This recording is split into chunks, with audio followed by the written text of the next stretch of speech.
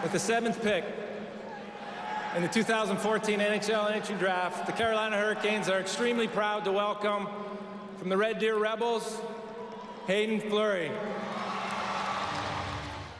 A big opportunity is at hand for Haydn Fleury. The 2014 first-round NHL draft pick is at training camp with the Carolina Hurricanes, a team that looks to have a number of roster spots up for grabs. Much like his Red Deer Rebels teammate Connor Bleakley in Colorado, Fleury is feeling more comfortable at his second training camp than his first. I think I just know what to expect. I know that the pace that the pros play at, and I just had to come to expect that for myself. I think I can have more reasonable expectations for myself my second time around.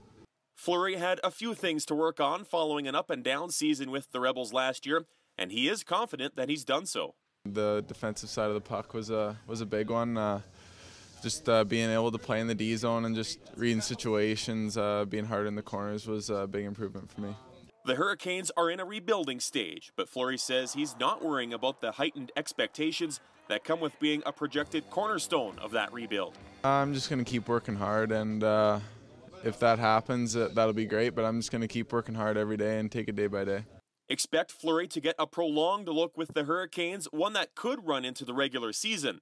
And even with all the excitement here in Red Deer and what lies ahead with the Memorial Cup, Fleury has his sights squarely set on making the Hurricanes' final roster. For sure, I think I put in the time and the work this summer, and I think I can compete here and make this team. For 247reddeer.ca and Rebels This Week, I'm Troy Gillard.